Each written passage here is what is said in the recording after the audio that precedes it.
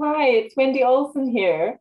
It's time for week 9 lecture. This is the introductory part, and there's 3 parts to the lecture. So I'll get a start on having the slides showing.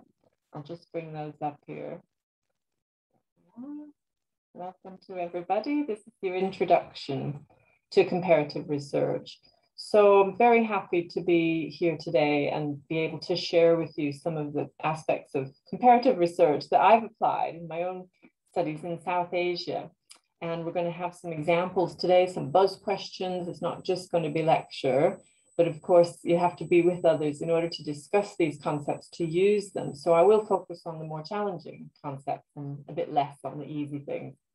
So the coverage in the lecture is an introduction, and then looking at different kinds of comparative research. And then lastly, looking at some examples of comparative research. So one of the classics is a book by Barrington Moore. And this book is dated now, really. I wouldn't adhere to any of what I'm going to say at this time, but let's look at what was said in those days. It was an ambitious book, and it looked at how democracy arose in some countries and how it didn't arise in some other countries, or it was challenged or it was destroyed, had periods of falling into disarray.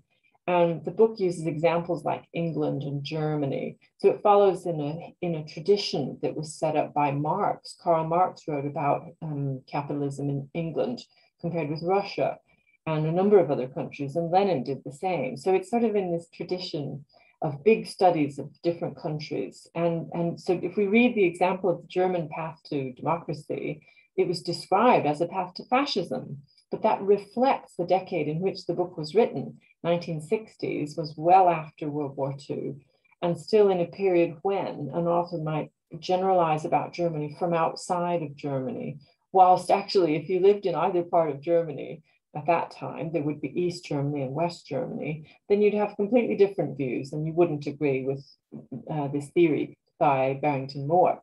But it has been a really famous book. It was published in USA, and you can see that it's theorizing things from a political economy approach. So that's sort of a traditional terrain of some of the comparative research. Of course, there's also educational research and psychological research and economic research, all on a comparative basis. They become very ambitious studies. So we wanted to show you how you could do such an ambitious study. And it is challenging. So the definition of it in this dictionary that I've referred to on the slide is that the comparative research actually tries to isolate factors or variables that explain patterns. So the variables would represent those factors. And most commonly, the comparative research is cross-national research. And so it would be systematic. That's what this author has said, W.P. Vogt. So he says in order for it to be systematic, it would have to be experimental, for example, with control groups and experimental groups. But actually, that isn't always the way that comparative research is done. It depends on what the background and purposes of the researcher are. So particularly in medical research, we would want control groups and experimental groups. But if we were in nursing, which is very close to biological research, but not the same as biological medical research, in nursing, you might want mixed methods and not to have control groups. The reasons for that are complex. I've explained them in my book on mixed methods. It has to do with the fact that you would want to have interaction with subgroups, and you wouldn't want to assume that all the nurses that you're studying are going to be acting the same way. And so it's a question of what can be assumed at the beginning of the research, and that requires knowing what is the topic of the research. So what we're finding is that for Vogt, it's very simple. You do comparative research with experiments. But for many other people, including Barrington Moore, including me, you might have prior theories that would enable you to make a decision about methods so that you could do comparative research with different methods, almost any method. And so it's open to many different subject areas, disciplines, and so on. And for me, one of the things this shows is that even a dictionary can be wrong in a way. It can be too narrow in the way that it's defining something because it has a particular audience in mind. But if we think of a different audience, like the politics of resistance or the politics of rioting or the theories of war, then we might not want to use experimental research. You can imagine you cannot do experiments on situations like a war situation. So everything in research methods is a bit contested, really. So let's just think then, which of the following books or methods interests you and why?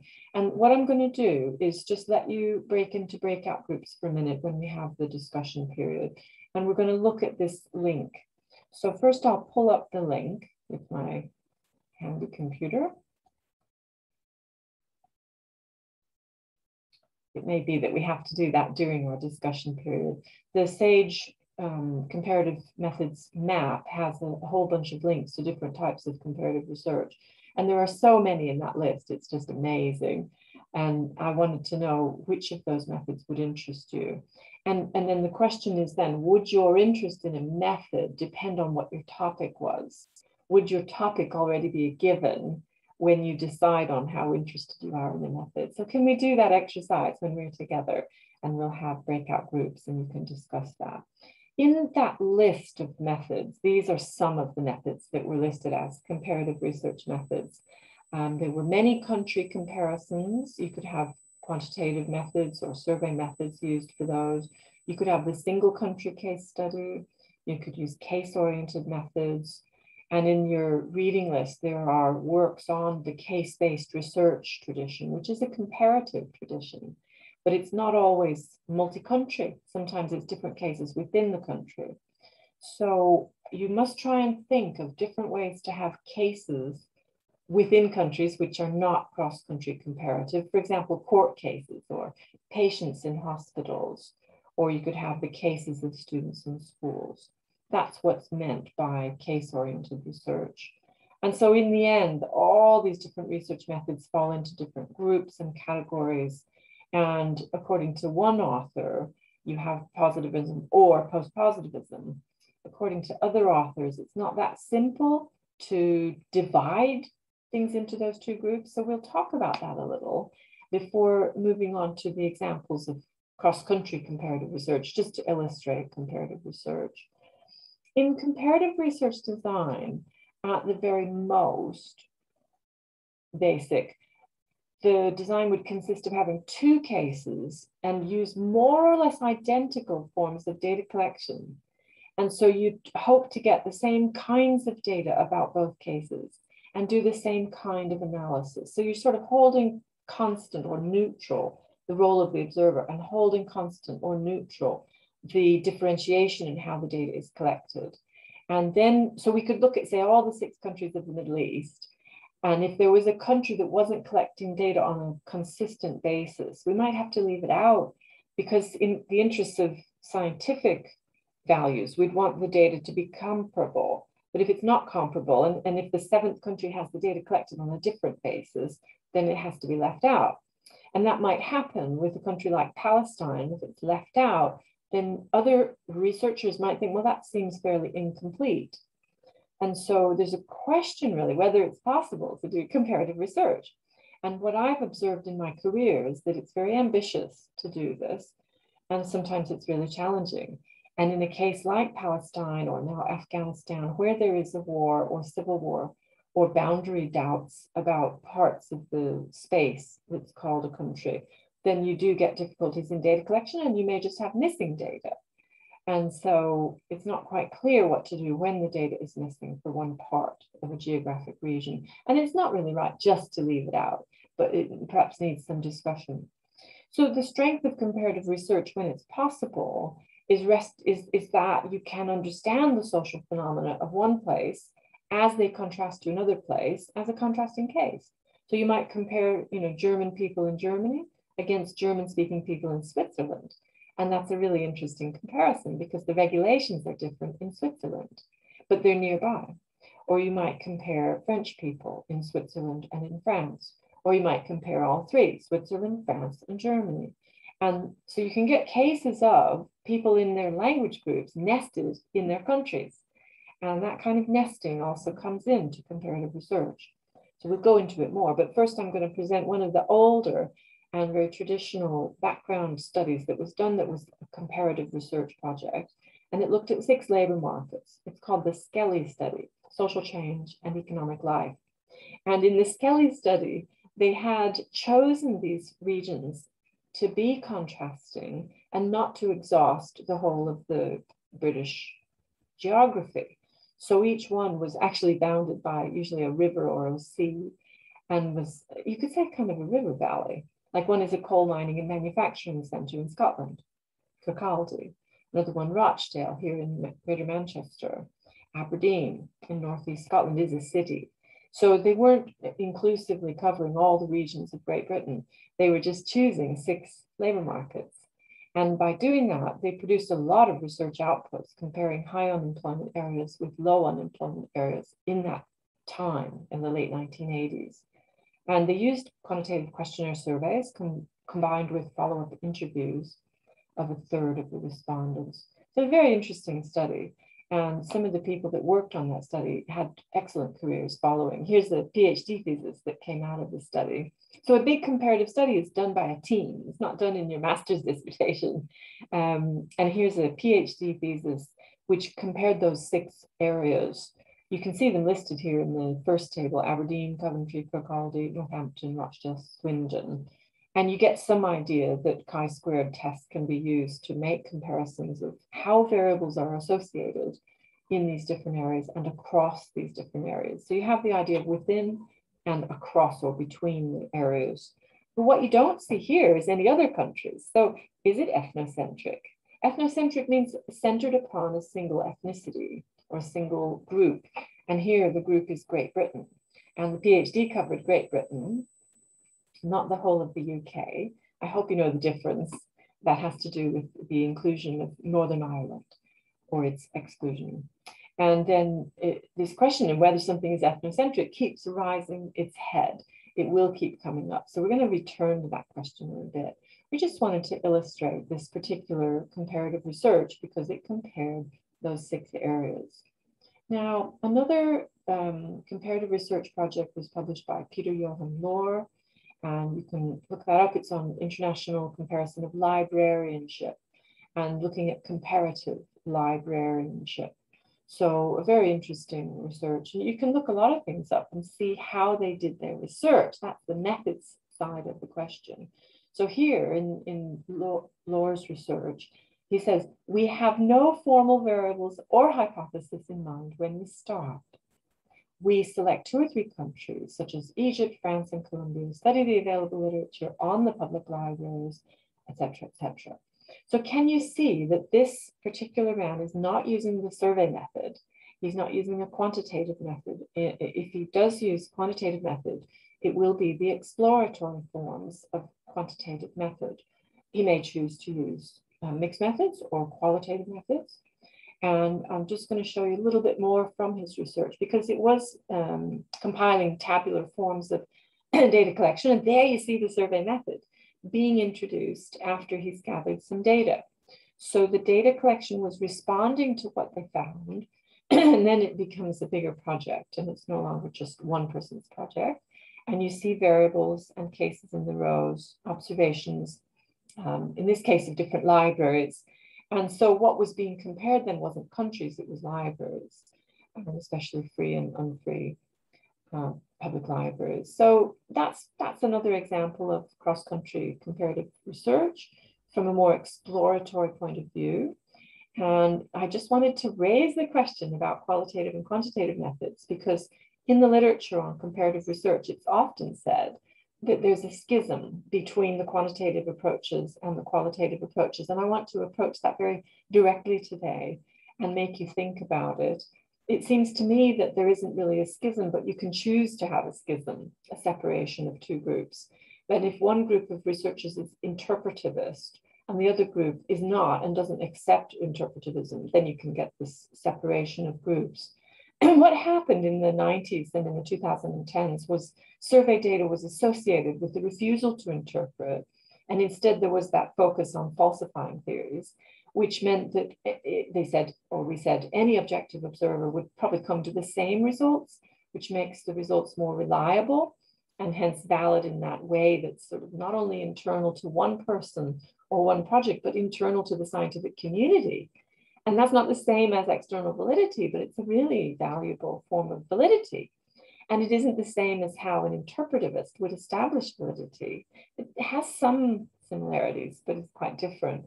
So the schism idea is that you had two epistemologies, one for quantitative methods with falsification and one for interpretivist methods, which actually work on more of a verificationist approach or theorizing approach, that they theorize from what they learn and observe, and the theory is consistent with what they have observed because the theory represents what they have learned. So that's phenomenological. And I know I've spoken about this before, but the schism arose very strongly in comparative research. So looking at this table, for example, it's offering quantitative methods in a column and qualitative methods in a column, and they're quite separate, but it's in the context of that comparative research by Peter Lohr that he said these methods are quite different, right? So he said that there is a schism, and I don't agree with that approach. Bryman doesn't agree. Blakey doesn't agree. We're concerned about the schism, and I think now it's out of date. So maybe you could think it through. Let's look at the columns, and then in the discussion time, I want you to think about whether these methods in the first column are opposed to the methods in the second column in comparative contexts. So, for example, positivism, is it opposed to interpretivism? That's the main assertion of the table. Let's look at the detail.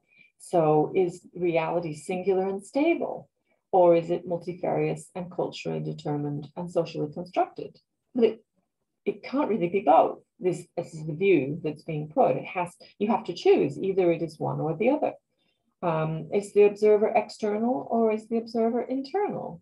That's a really important thing to think about, and perhaps a choice to make during the research. So if you're going to just do survey research, then you are going to be external. If you're just going to use secondary data, then you are going to be external.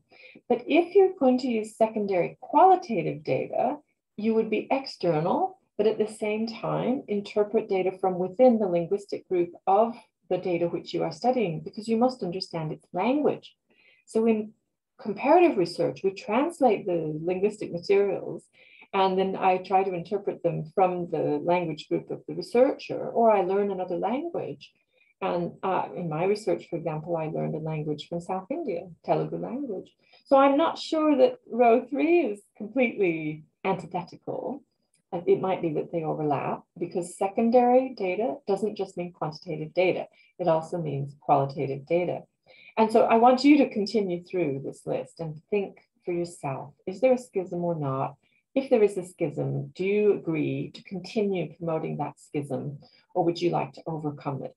Because in comparative research, there's a lot of people now using mixed methods, and they're saying there is no schism, or if there is a schism, it's problematic and we need to overcome that.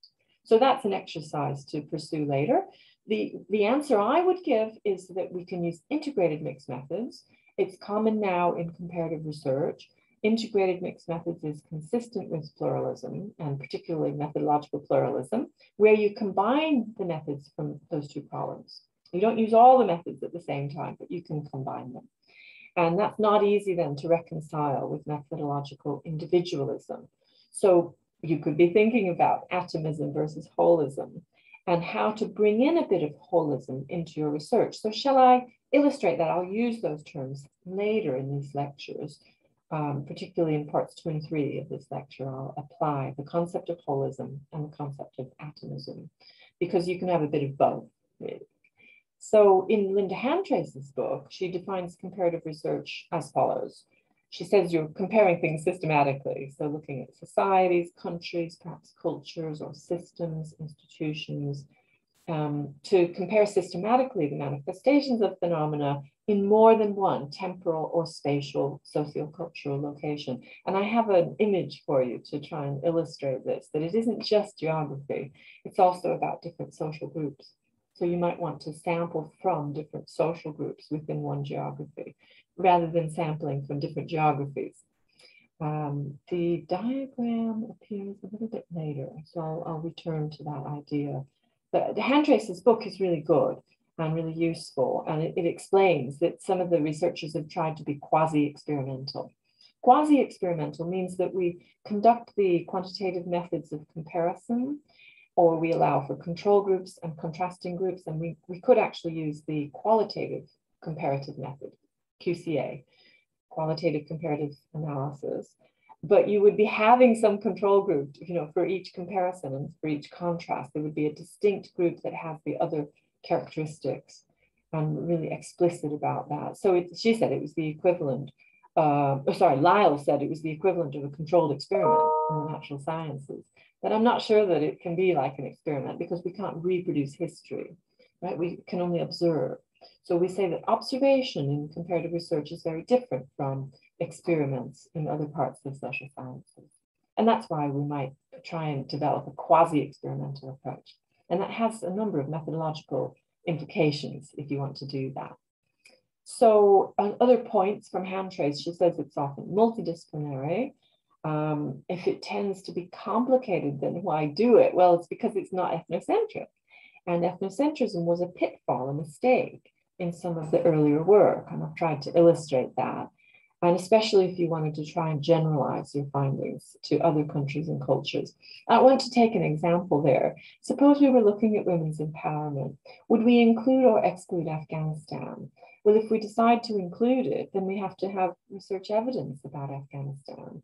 But if we were to exclude it and say, well, it's easier to just do the research for all the neighboring countries and leave that one out, then we might be really missing something because there might be something really important to learn from the Afghanistan experiment.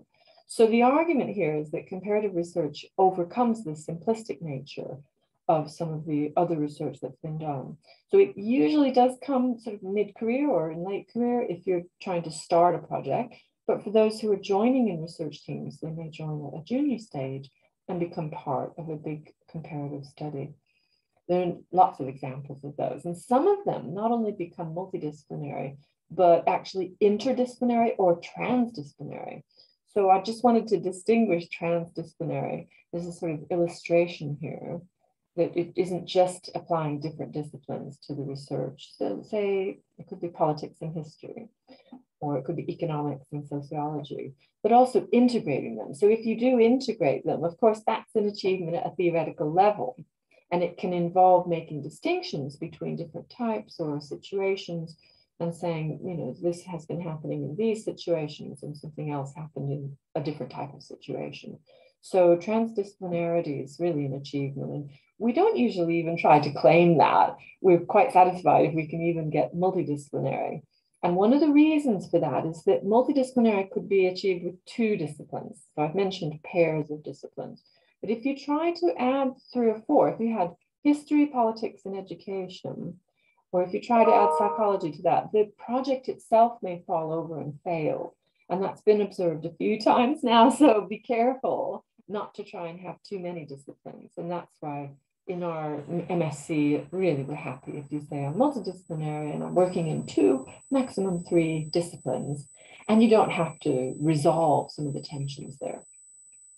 So there's the reference to Handtrace's book and an example of empirical research by Maria Pampica, who's in our Department of Social Statistics. I'm going to talk more about that next time. So I just wanted to finish by talking a little bit about your essays and how this relates to your essay. You actually cannot simply depend on pre-existing theories entirely. So you may need to suggest mixed methods to gather data to support you in re-theorizing something. And this is going to happen probably in the middle of your research or in the middle of your review of literature, if you find that you're not satisfied with some theory that exists. So for instance, there's a theory called Women in Development that's about promoting the progress of women. And it talks about all women as if they can all be progressed from being uneducated and not in a job to having education and eventually getting jobs. And it's sort of linear. And that is not a good theory because that's not really how it works or even how people want it to work. So some women want to have a family and they want the education and family. Some want family and job. Some want job and no family because they may want to not get married, not have children. So the diversity of humanity isn't reflected well in that theory. It's called Women in Development theory. So people had to create an alternative theory. And they created a theory about gender and development. And so that's what I mean, that you may be part of this effort to create new theories and not ignore the old theories. And that happens a lot in comparative research because the within country research may be inadequate in some way. and usually it's inadequate to the multi-country situation. So it's really tricky to develop your research design. And when you develop your research design, you also have to give a rationale for which countries you've chosen or which cases you've chosen and what kind of comparable information you might find. Now, if you want secondary qualitative information, guess where you could go to get it? You could look at Wikipedia, or you could look at the CIA reports on these countries. You know, you can find texts that you can use as secondary qualitative data, which are in the public arena. So even when your MSc doesn't involve primary research, you can still use a mixture of secondary quantitative evidence and secondary qualitative evidence. And so things are getting very complex now, and you simply have to choose something that's manageable in your project, or if you're planning a project. And then you think about what are the entities in that scenario, what exists, what's happening, what do I want to talk about? And then I would have what are my theories and what are my hypotheses. So we'll try and illustrate that with examples in the rest of the lecture. Okay. Well, thanks for listening. This was the introduction in part 1 of the lecture for week 9. I'll stop here and we'll have some of that buzz discussion and then we'll carry on with part 2. Bye-bye.